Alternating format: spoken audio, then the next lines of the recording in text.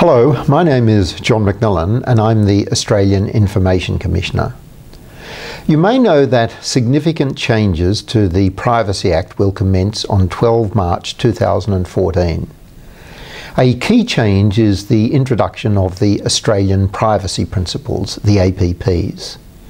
The APPs replace the existing information privacy principles that apply to Australian government agencies and the national privacy principles that apply to many private sector businesses and not-for-profit entities. The APPs will closely reflect the personal information life cycle, from notification that personal information is being collected, through the collection, use and disclosure of that information, the secure maintenance of high quality information, and access to and correction of personal information. The Office of the Australian Information Commissioner, or OAIC, will monitor compliance with the APPs. As part of that, we've developed the APP Guidelines. These guidelines are an essential tool for all entities that are covered by the Privacy Act. They outline the mandatory requirements of the APPs, how the OAIC will interpret the APPs, and matters we may take into account when exercising functions and powers under the Privacy Act. The guidelines also give many examples of how the APPs apply in particular circumstances, and they contain suggestions for good privacy practice. In short, the guidelines span the minimum compliance requirements through to best practice guidance. The OAIC developed the APP guidelines in consultation with business, government, peak bodies and the public.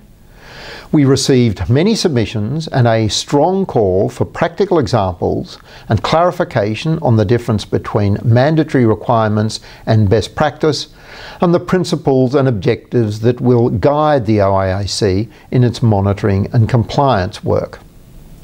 As a result of the feedback, we've clarified the language around the Privacy Act and APP requirements that are mandatory, the musts, the additional matters the OAIC may take into account in deciding what is standard or reasonable business practice, the shoulds, and best practice guidance that rises above minimum compliance, the coulds. I'm delighted to announce that the APP guidelines are now finalised and are available to read or download from the OAIC's website.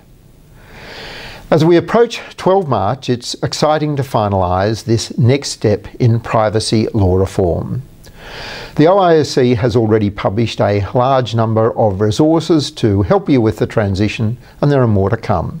So I encourage you to visit our website, www.oaic.gov.au, to learn about the changes as they happen. I look forward to working together to ensure excellent privacy practice in Australian government and business. Thank you.